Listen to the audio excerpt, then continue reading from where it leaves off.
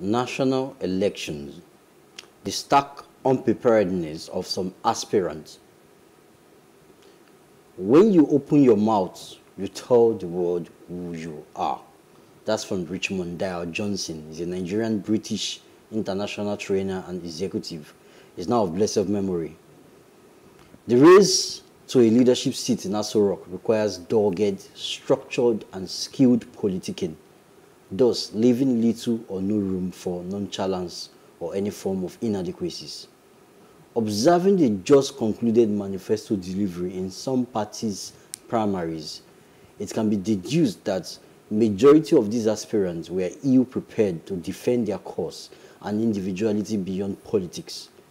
The world is watching, and the world sees every speaker as a representative of a faction of the populace. It is believed that the art of political showmanship entails the bearer's ability to package and present values, visions, and set goals on a pedestal of excellence. Despite having to surrender to baton to the next fit candidate, the following has to be in place to assure citizens and the global populace at large that it is not a game of clownery. Vision precision. Ability to articulate goals and agendas properly. Define goals. Consciousness of recent and past happenings of the state. Empathy and awareness of the people. Lastly, the recent attack by unknown gunmen in St. Francis Catholic Church, Owo, Ondo State, which left at least 70 people killed and injured. Also, the killing of a 30-year-old Ahmed Usman over alleged blasphemous comment against Prophet Muhammad, peace be unto him, in the Lugbe area of Abuja, Nigeria's capital city, is a call of awakening from all and sundry.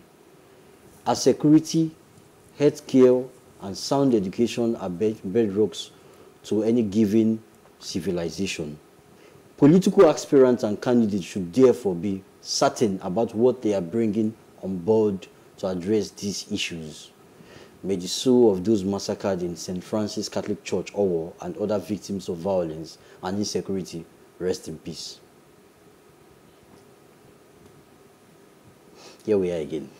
Amen. Yeah. So, I mean, to be honest, it's what we just said. I mean, it's basically just taken out from the last conversation.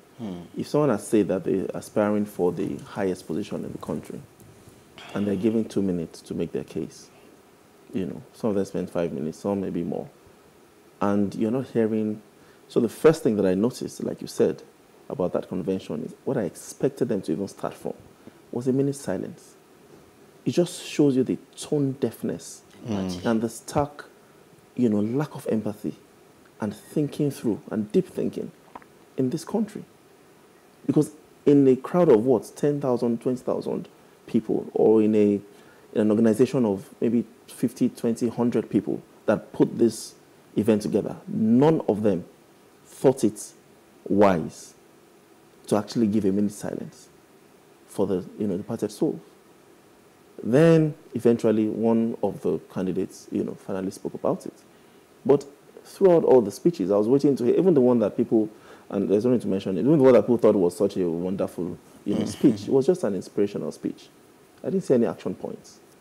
I didn't see any, you know, tackling the issues of insecurity, of the economy. But why am I surprised? There's nothing to be surprised about. It's been 7 years of, you know, stuck. You know, I don't even know what name to start to call it. But if you look at the scorecard of this government in 7 years, the truth is, if you're part of this government, there's really nothing you have to say. What are you going to say? Because you've been part of government for 7 years. So what are you going to say you want to do? Some guy came and said he wants to build on the legacy that, you know, the current government left. And I'm like, what are you talking about? So I can understand why these guys actually have nothing to say, because most of the people that are vying for this position were part of this government past 7 years. So to say anything is actually to contradict themselves, because they've had 7 years to prove that they can do something and have done nothing. You know, so I'm not surprised that they're unprepared. There's nothing to be prepared for. You know, but for anybody else that's been outside this party, and I expect, so unfortunately, the opposition in Nigeria is really weak, and they just get distracted with, you know, the unnecessary mundane details. I think that whoever is in opposition has more than enough material and resources to deal with this, with the ruling party. They have more than enough material. Just look at the past 7 years and ask the people, is this, what you want?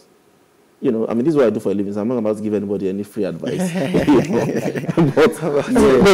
There's too much material. Sure. There's way too much material. Sure, thank you very much, Tolu. So, Victor, just like what Tolu said, many of them could not articulate their idea. Many of them, we just had few of them were able to do that. And what touched me most was the fact that the only female candidate among them, a female aspirant among them, they gave her 2 minutes, a lawyer for that matter. You couldn't even say something for the sake of encouraging other women in politics. You came, you ranted nothing, you stepped down and you left. And then people were like, why?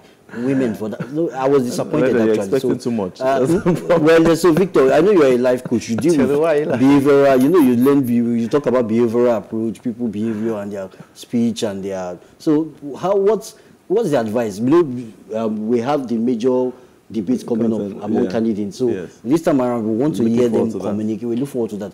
What strategies and would you advise them, these candidates? Maybe I will even tell the power to I'm not here to give free advice. They should contact me. But anyway, the truth is, the reward system is so dilapidated. We are rewarding mediocrity. We are rewarding moral decadence. We're rewarding ill-mannered, lack of values kind of people. We're just rewarding nonchalancy, and it's a problem. Yeah, and like Tolu earlier mentioned, can we begin to think about a third first? Before we got on and said, I told you that how we think about this third first has to be very strategic.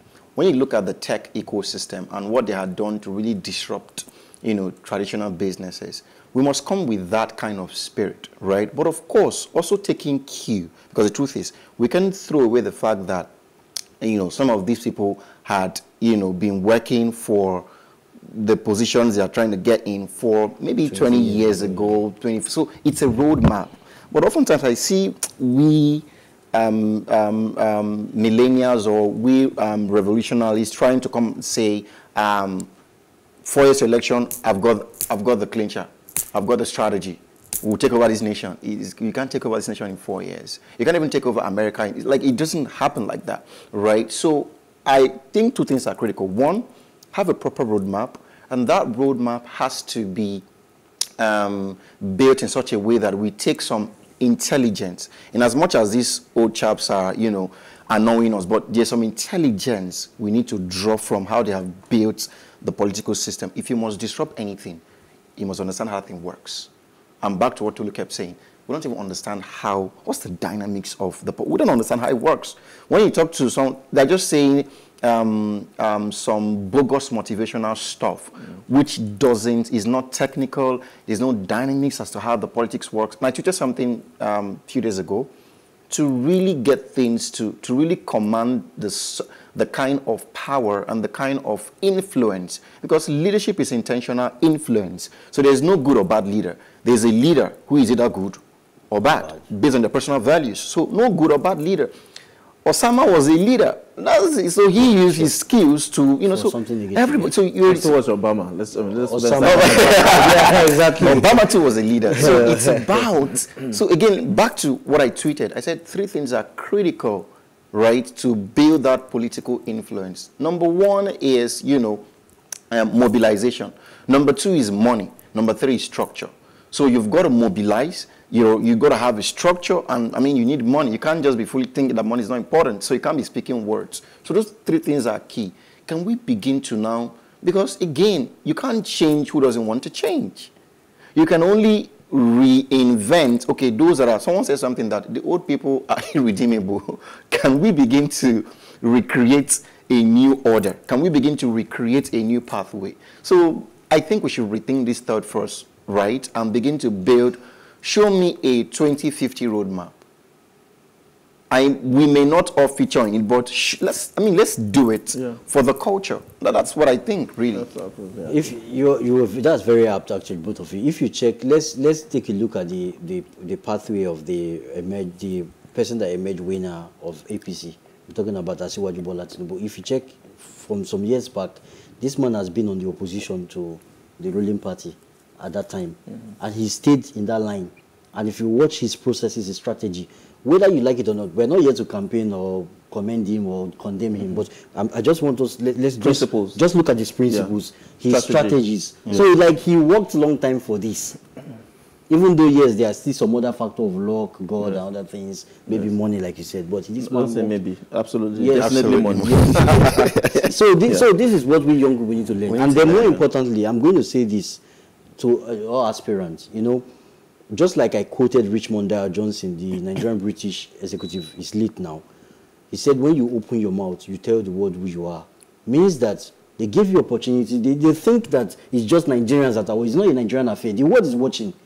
What kind of person do you want the world to remember you as?